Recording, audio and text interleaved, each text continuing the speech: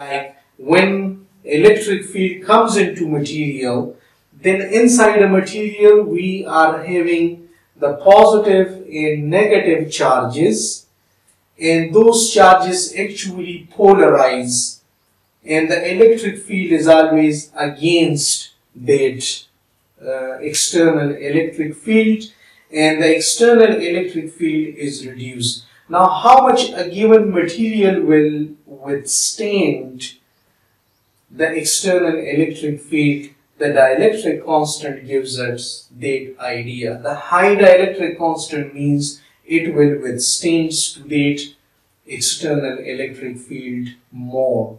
Low dielectric constant material are actually the one which cannot withstand a given or external electric field.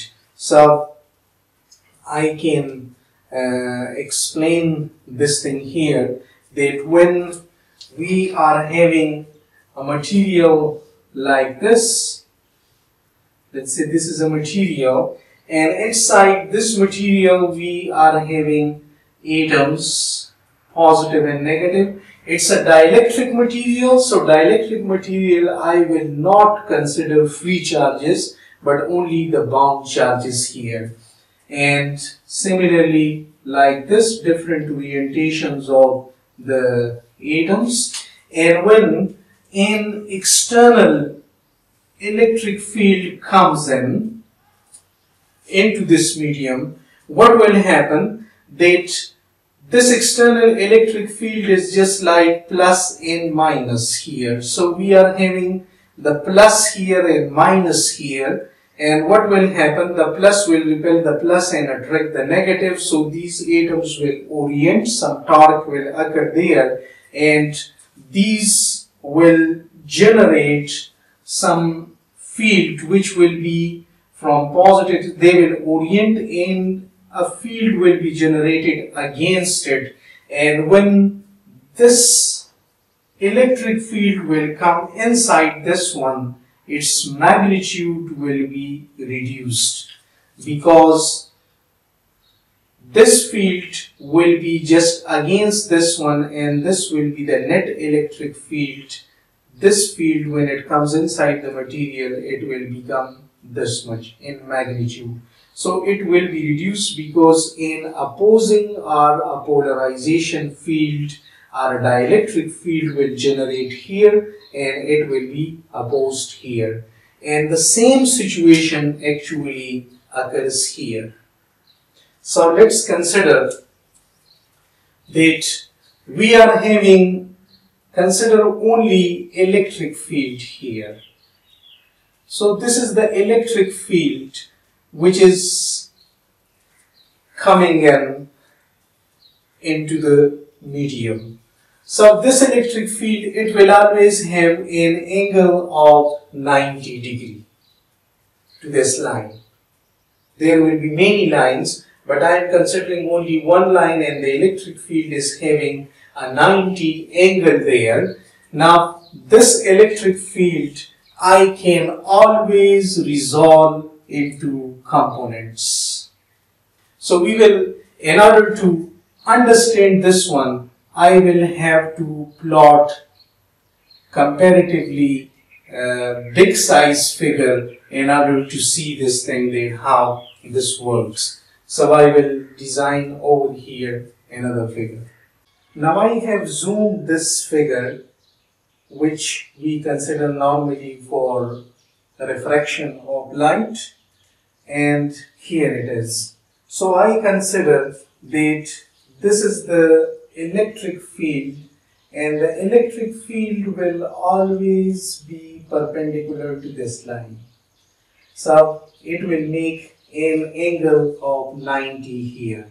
Now this I can resolve into components, and I will say that this is the parallel component parallel to this plane of the medium, and this is a perpendicular component to this plane. So the equation that I had written already, that epsilon I means the dielectric constant of the incident medium, and the perpendicular component of the electric field which is in the incident is equal to epsilon t and et and the perpendicular component. So now I know when this light ray or electromagnetic wave hits this medium, then what will happen at the boundary? Because the boundary is shared between the free space and let's say this is water or glass or whatever other medium this is. So we know that the epsilon I is, let's say this is free space, and epsilon t, it is actually the, let's say, glass.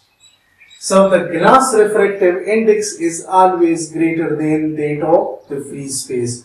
Now what will happen when this electric field will come in here, is I have explained earlier that when this electric field will come here to the medium, then inside the medium we are having the positive and negative charges which are in the form of neutral atoms because it's a dielectric material, and similarly here and so on we are having these. So what will happen when this electric field will come in, then they will actually polarize, and the polarization field will be in opposite to this field, and as a result this field will, from this strength it will become of this strength, because this plus this will be equal to this one. So some of the field is opposed by the polarization field or the dielectric constant field of this medium, and the actual field is reduced. So now let's see here. When this component will come in here, then it will be no more this much, but it will be reduced. Now when it will be reduced, then we know that the parallel component of the electric field between the two media will remain the same. So it will be this much, while this perpendicular component will actually decrease. So let me plot here that this component, let me plot here that this is that field, means I'm exactly plotting this situation. So this is that field and this is the horizontal component and this is the vertical component or the perpendicular component. Now this component will remain the same and this component will decrease. So let's say it is decreased this much. So if it remains only up to here, then what will happen? This electric field now will actually come in here. So now this electric field has low magnitude, and now this one was perpendicular to this one, but now this line is not perpendicular to this, and that's why we say that it will always be perpendicular to it. So this line actually becomes perpendicular to this line.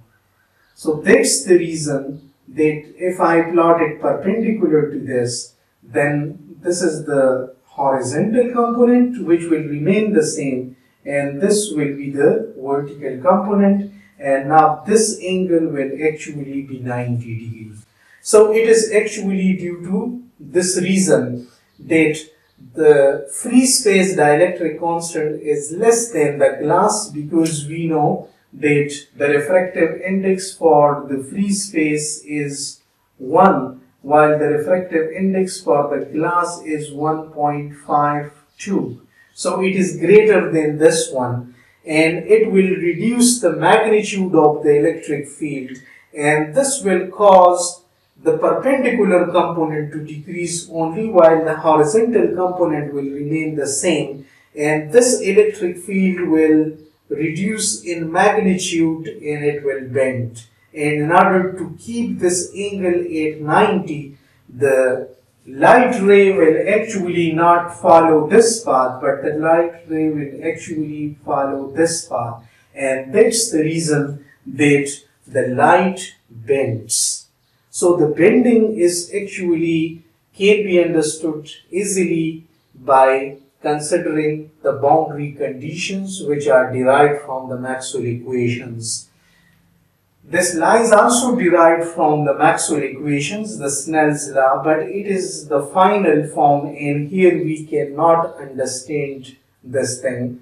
So it can be very well understood from the Maxwell equation, and this is the reason that the light bends due to the boundary conditions here and not due to these incorrect explanations.